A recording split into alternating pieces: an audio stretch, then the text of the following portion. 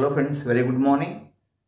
Myself Dr. M.H. Annaya, and in today's session we have a problem on this square lamina. So this square lamina ABCD has a dimension of 30 millimeter. That is to say, every side AB, BC, CD and DA measure 30 mm each. It says it touches VP at a height of 15 mm. from HP, while the side opposite to that touches HP.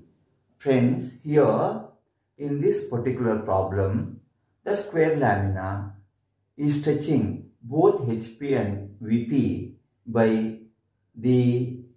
one of the side on HP and the other side is touching the VP. That is, if AB is on HP, then CD will be on VP. So friends, first of all, let us place this lamina on HP such that the side AB is perpendicular to VP and obtain its top view and front view. So friends, in the top view, you see the lamina as a square of 30 mm side, and in the front view, you see it as a line. So I have marked the XY line representing the intersection of the vertical plane and the horizontal plane, and here I am going to mark a square of 40 millimeter side, keeping one of the sides of this lamina, say this side AB, normal to VP, means perpendicular to VP. So this point is B, this is C, and finally this is D. Now I am placing this lamina having side 30 mm. So I can call it as 30s cube and mark the top view corresponding to this friend. I told you it is going to be a line on XY. So I just produce this line. So you get a point A dash and point B dash on XY. Similarly, from C and D, you are going to get C dash D dash for this head. So the line A dash B dash C dash D dash on XY represents the front view of the lamina, which is resting on HP with one of the sides AB normal to VP. Friends, I call this length of the front view as M. This M in this particular problem is 30 because it is a square. This will have a dimension 30. In other laminae like the pentagon, hexagon, etc., you can keep a scale and measure the length of that. Friends, we have got the front view and top view of the lamina. When the lamina is resting on HP on its surface, he says the side opposite, suppose it is resting on side AB, the side opposite to that is CD, which is at a height of how much? 15 millimeter from HP. Friends, here I am going to draw a line at a height of 15 millimeter from the XY or from HP.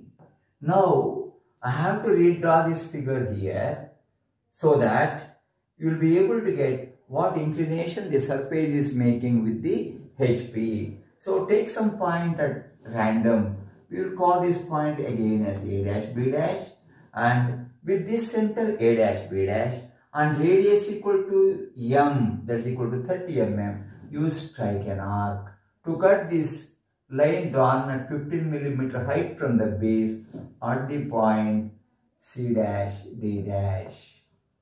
C dash D dash is the other edge, A dash B dash is the edge of the lamina which is on HP, and friends, if you keep a protractor and measure, you will get theta.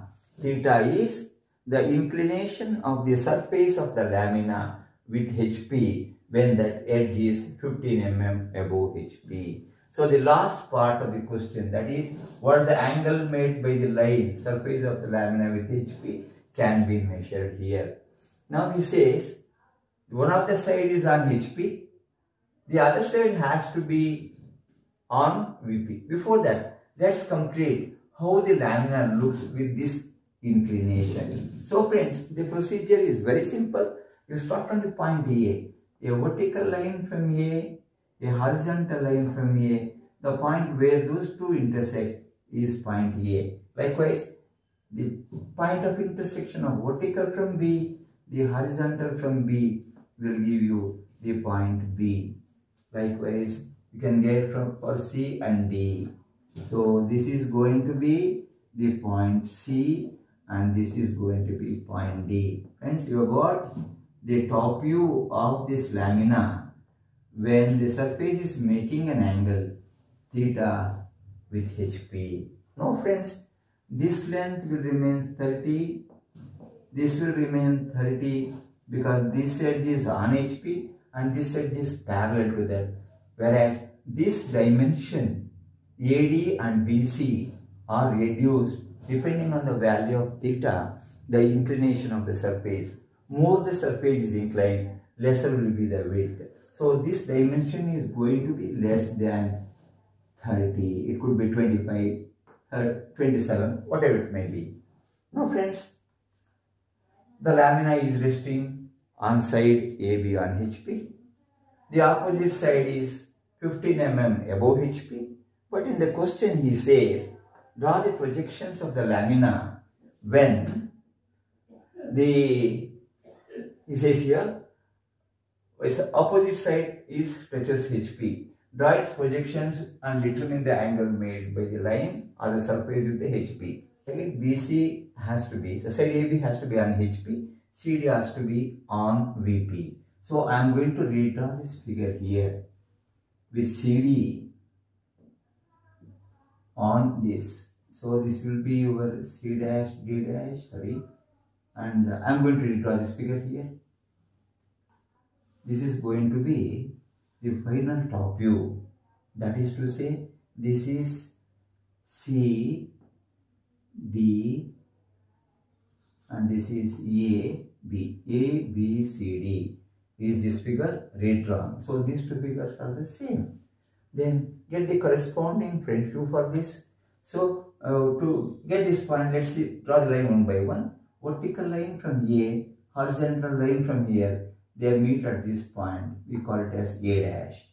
Vertical line from B, horizontal line from B dash. They meet at this point. We'll call it as B dash.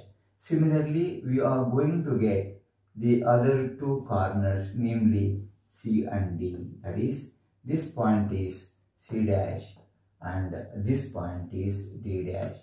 Friends, finally, this figure A dash, B dash, C dash, D dash will give you the final front view of the lamina, and this ABCD will give you the final top view of the lamina.